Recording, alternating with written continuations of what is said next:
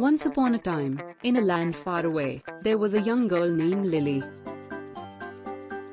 She lived in a small village nestled in the heart of a magical forest. Lily was a curious and adventurous girl who loved to explore the woods and discover new things. One day, while wandering through the forest, Lily stumbled upon a strange, glowing flower.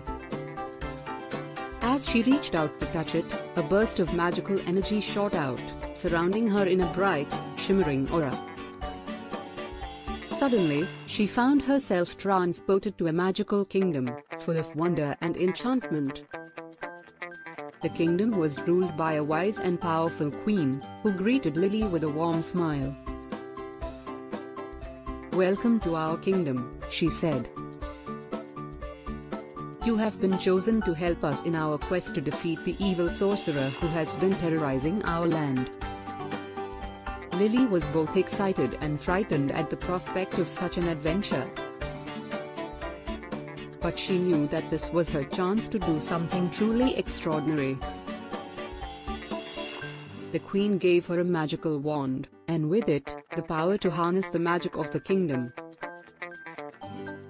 Lily set off on her journey, accompanied by a brave group of animals and creatures from the enchanted forest. Together, they encountered all manner of obstacles and challenges, from treacherous mountains to dark, mysterious forests. But Lily was determined to see her mission through to the end. She used her magic wand to defeat the sorcerer's minions, and with each victory, she grew stronger and more confident. Eventually, she faced the sorcerer himself, using all her magical powers to defeat him in a final, epic battle. As the sorcerer fell, defeated, Lily felt a surge of joy and triumph. She had accomplished what she had set out to do, and had proven herself to be a true hero.